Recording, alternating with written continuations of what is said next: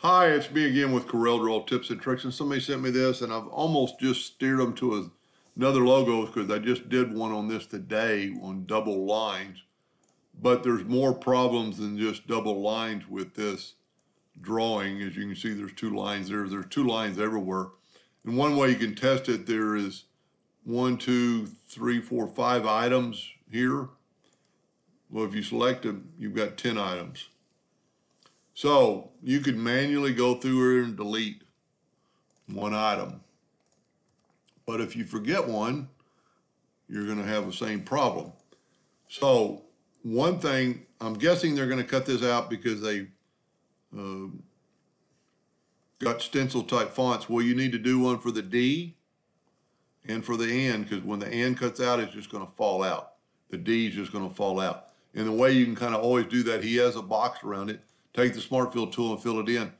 The interior parts that don't get the Smart Fill are going to completely fall out. So you need to create, he did a really good job of creating the stencil, but just always test your letters. That's the only two I see is that and sign, because it's just going to fall out and you're just going to have the and looking mark and the D is just going to fall out. So the way to get rid of all the double lines, this thing is 34 inches, so we're going to set our nudge factor on 40. And we're just going to use a Smart Fill tool and fill in that line and just nudge it over. I'm using the right arrow key on the keyboard. Now you're going to have to do this for each letter, but this way you know you've got everything because it's going to be over there and you'll get to see what it looks like.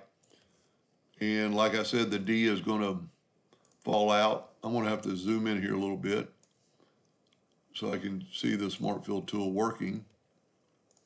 I'm nudging it with the right arrow key. So I've got just one finger on it. I'm just looking at the screen and moving my mouse and moving the right. And I don't have to do all this, but I'm going to go ahead and do it all. And we're almost done. So the and sign, you can actually probably pick another and sign that doesn't have the loops in it instead of doing a stencil font. But this way you won't have, I might have done that A twice. I always like to be able to see it when I nudge it, but you can always check that out. And I'm missing letters.